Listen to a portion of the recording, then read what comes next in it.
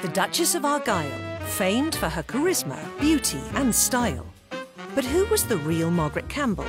And what does a very British scandal tell you about the culture of double standards endured by women in the 1960s? Before we begin, beware, this video may contain spoilers.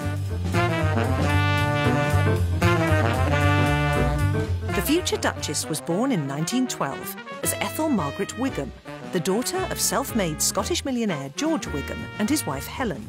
By her late teens, Margaret was a regular figure within British society, and in 1930 was launched as a debutante in London with an extravagant coming-out ball. She was named Debutante of the Year, and from then on would be associated with beauty, glamour and elegance. It was a party every night, if not 2 or 3. It was heaven. Absolute heaven.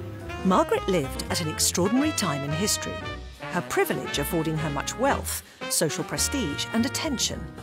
She was often featured in the pages of society magazines and regularly pictured with the men in her life. This would have been considered brazen in a society that expected women to be discreet, but Margaret made no apologies for who she was. We had wonderful music, wonderful people to dance with, very pretty dresses, very pretty girls, beautiful men. What more do you want? Just like in our drama, the real Margaret also delighted in dogs and had a particular fondness for miniature French poodles. On the 21st of February 1933, Margaret married Charles Sweeney at the Brompton Oratory in London. It was the wedding of the season, and traffic was blocked for 3 hours with crowds, all hoping to catch a glimpse of the bride's dress.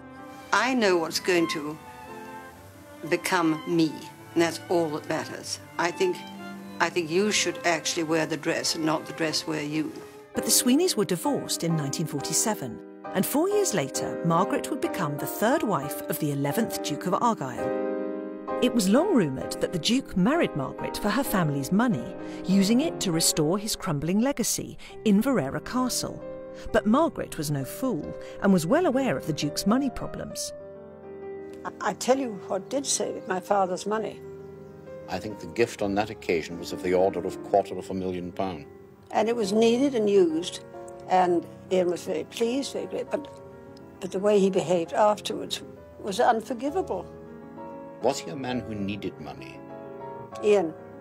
Oh, stony broke.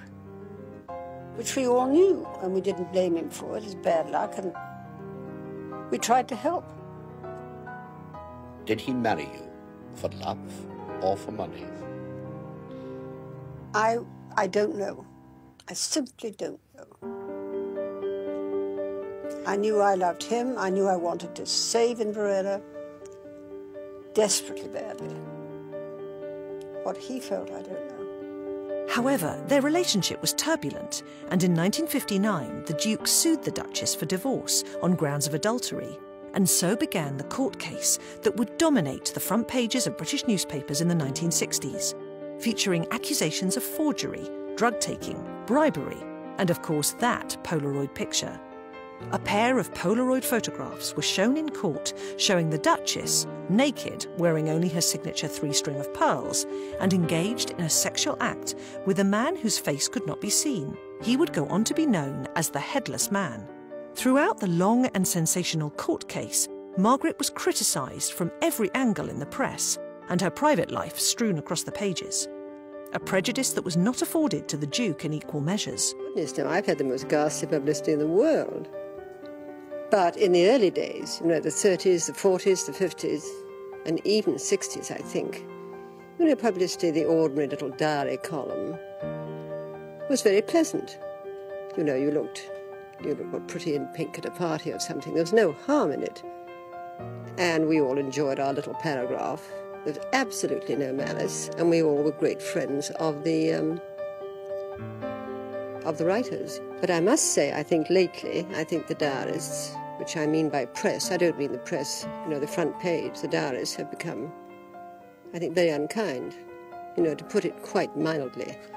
A pioneer of the sexual liberation that was to come later in the 1960s, Margaret was openly vilified for the power that she held over men. Lord Wheatley, the judge, described the Duchess as a completely promiscuous woman, and the 50,000-word judgment was one of the longest in the history of the Edinburgh court, leaving Margaret's reputation in high society beyond recovery. But despite all the adversities she endured, Margaret remained defiant. She never revealed the name of the headless man and continued to exude a powerful sense of self until the end. Now, you live in a hotel now, though, don't you? I do. I live at Grosvenor House. I have a penthouse there, and I love it. Is it not a kind of restricted or constricting life for you there? It's not restricting or what else? Constricting. Constricting heaven. It's heaven. All the staff are wonderful. They all look after you. You have security. And I have a lovely, lovely penthouse. And I wouldn't change it for the world.